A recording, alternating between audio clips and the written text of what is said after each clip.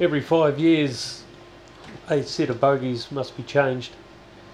We have a spare bogie that we rotate with the other 4 that are in use on the cars, and the bogie that we have out, we take the wheels off, we check all the tolerances, we strip the brake right down, the gripper brake. We replace parts that need replacing, springs, adjusting bolts, that sort of thing. Give everything a clean and a paint and get it ready for the next year, depending on which part of the car it's going to go on. If it's on the top, it needs to have the rope guide fitted. If it's going to be on the bottom, it needs the rope guide off, and depending on what side the flange wheels need to be on, we swap things around to suit. There's not a lot that needs replacing on the bogies every time we take them apart. The tyres I check tolerance every 3 months and see what's getting close, but usually it's every 4th bogie change the set of tyres needs replacing. We have an inspection pit that we park the cable cars over, jack them up, and we jack them off the bogie that we're going to change, winch it up or down depending on whether it's a top or bottom bogie, and swap the cradle over, which bolts it to the car itself for the brakes. Everything that's connecting the bogie to the cable car needs to be undone. There's shocks, there's a great big pin in the centre which the bogie pivots around. That needs to be pulled out. There's a few wires connected and a couple of hydraulic hoses. There's not a lot.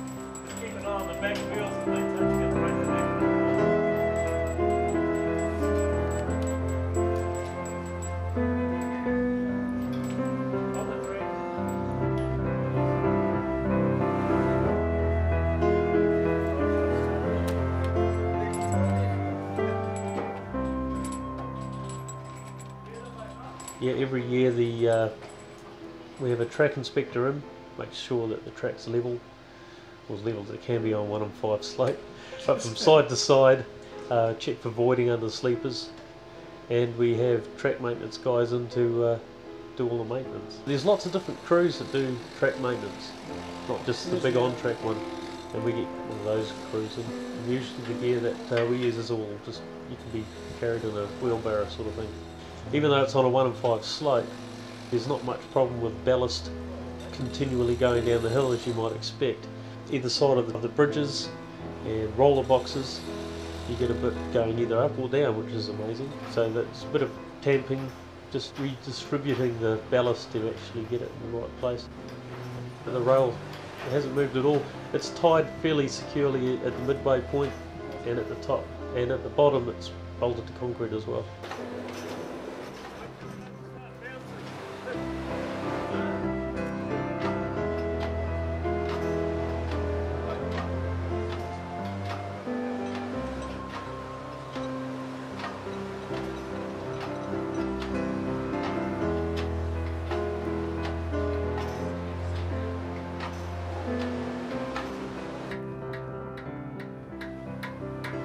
We had a bit of twisting because the track wasn't being as maintained as often as we do it now. The track was all over the show. On the bogies we had the swing arms were twisting because of the track maintenance wasn't being done. This is going back a fair bit, and they started to show some cracks.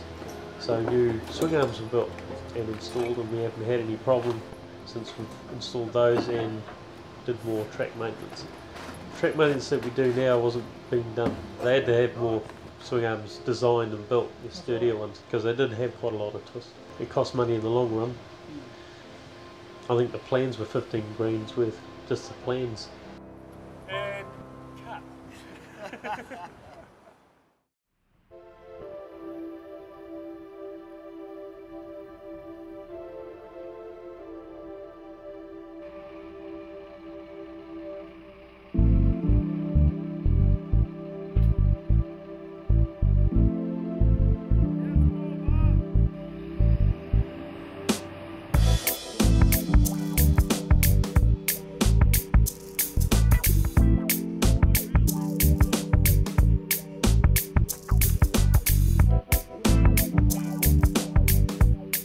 Now you'll notice on the bogie that there is a double flanged wheel on one side and flat on the other. That is because the cable car follows the same side of the track when it gets to the loop.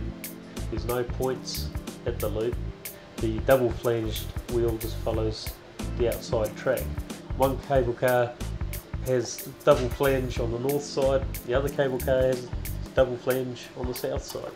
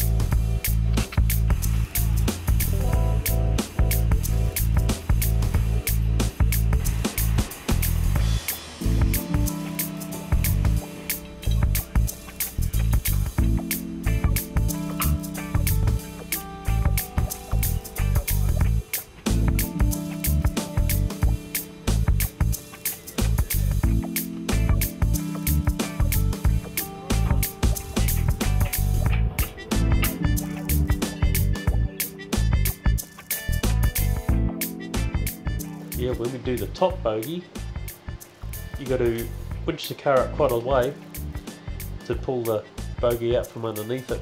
And when we get to the top of the tracks, you've got to take away the rope buffer, open the gates, there's glass doors to remove, and we put down boards, pull the bogie onto an actual trolley that we winch up toward the truck and then lift it off that. It takes a lot longer than the bottom end, which is we lower it down and lift it off with a crane, but we can't get a crane to the top because there's a roof in the way and need a big crane for that sort of stretch.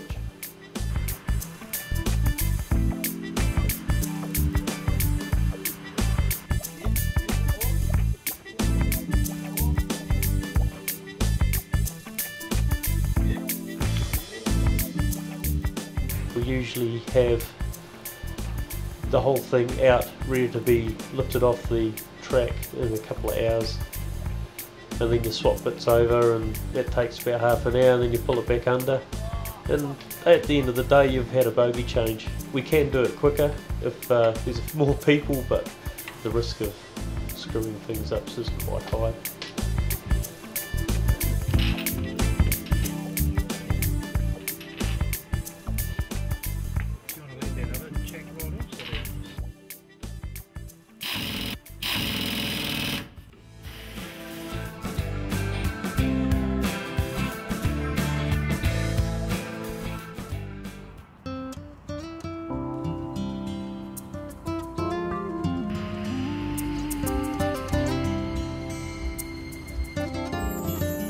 what we've done is the lower car, we've got the grippers set so the car's clamped to the track.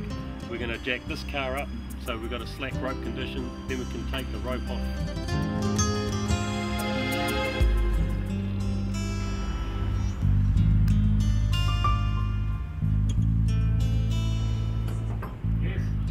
Part of our licensing, every 18 years, according to Swiss ordinance, for haulage ropes, the rope of the cable car needs to be changed, irrespective of its condition. We do test it every 3 to 4 months by passing it through 2 big magnets and the electrical current put off by the rope passing through the magnets is measured, and any breaking any of the strands is shown up as a small blip. And we can keep an eye on that, the size of the blip on the paper readout and how often they happen on the paper readout. Keep an eye on it.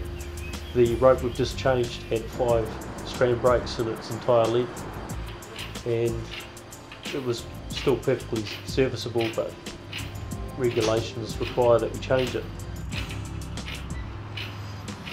So we got contractors in, organised to actually, with the big gear, to do the rope change. They do all the cable changes for transmission wires and stuff, so they're perfectly capable, and this job was quite easy for them. They enjoyed it. I think they would have done it for a lot less than they charged us.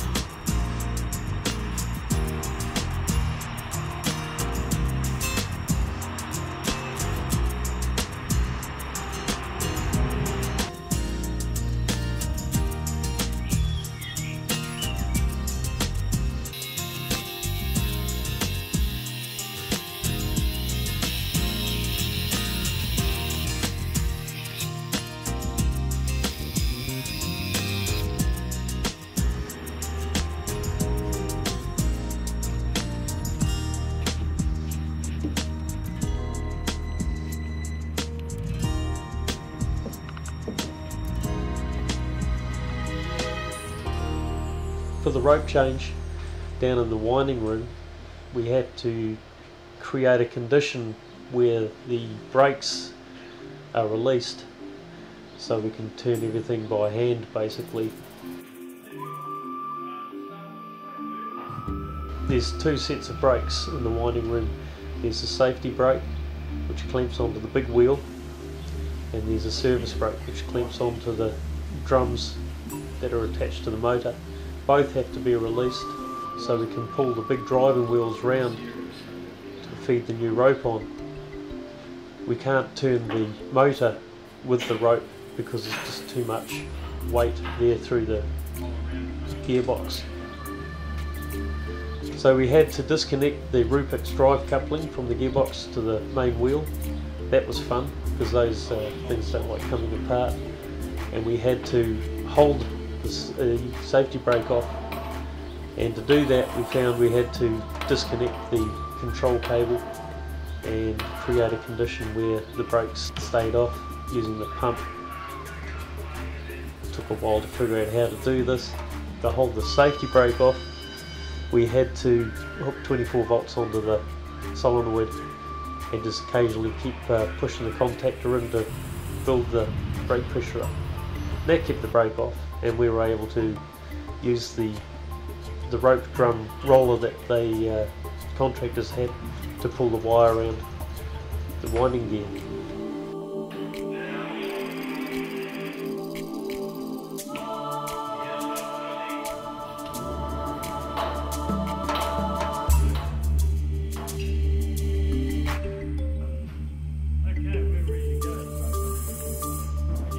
Once we had the ropes disconnected from the cars and the new rope attached to the old rope, once we got the brakes released and the winding gear rolling freely, it only took 30 minutes to change the whole rope around, ready to put back on the cars.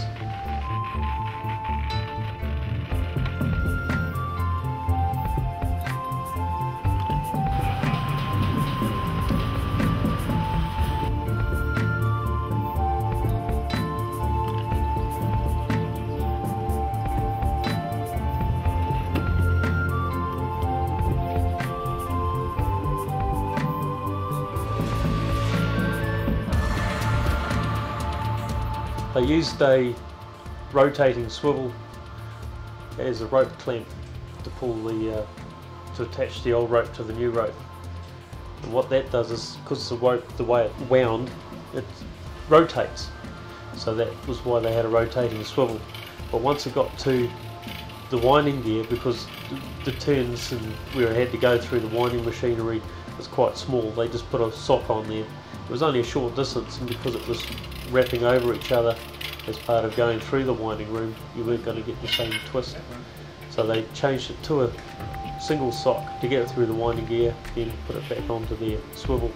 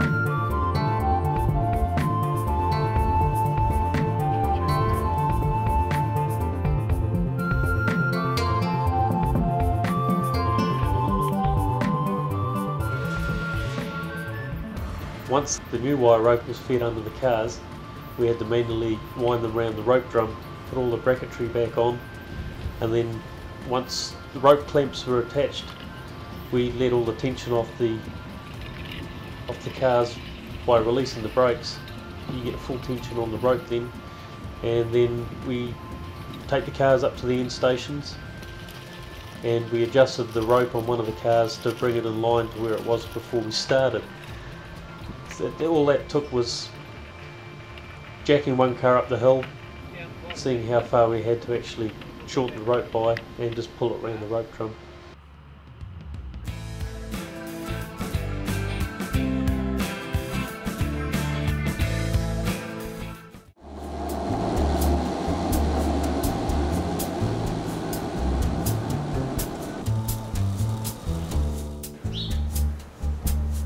The rope was a bit long to begin with. We took out 500mm, and then we started the testing where we loaded up with 7-ton of blocks. Right now we've got 300 blocks that signify 100 full paying passengers, and we make sure our overload is set correctly on the cars. 25 kilograms each. Three of these represent one 75 kilogram passenger. We're rated to take 100 of those. It goes extremely fast, don't worry about it. With all the weight of the concrete blocks, we had to shorten the rope again, and we did that 3 times, one after another after each day, just to keep the cars in sync.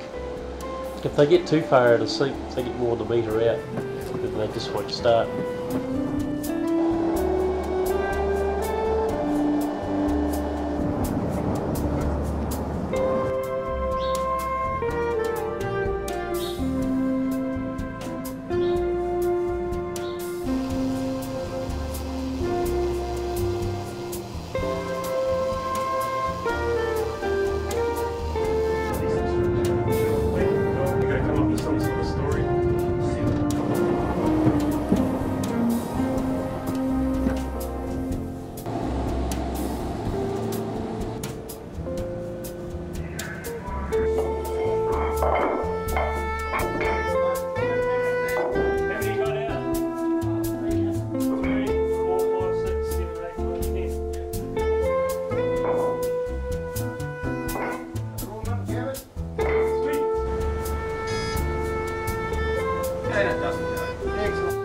Okay, I'll go get the oil now. Got it. When the cable car was first commissioned, the brakes were tested with a certain amount of weight in the cars, and the track has always been oiled. So every time you do a test, you have to emulate the first testing as close as possible to be able to compare the results. and see whether adjustments need to be made or not.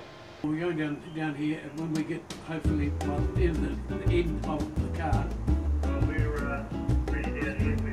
goes past the wood, I'm going to put the gripper brake on.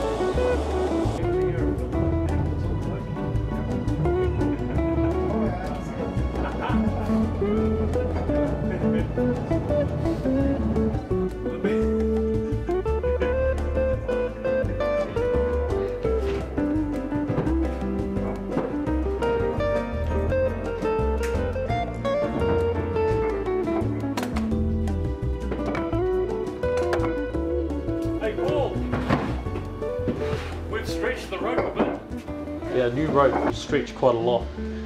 It's impossible to keep it wound tight in storage, so when you put it in operation it's going to stretch. The first week we took out 300 millimeters, the second week was the same, and we've taken out 3 meters to date, and that's 2 months after the initial rope change.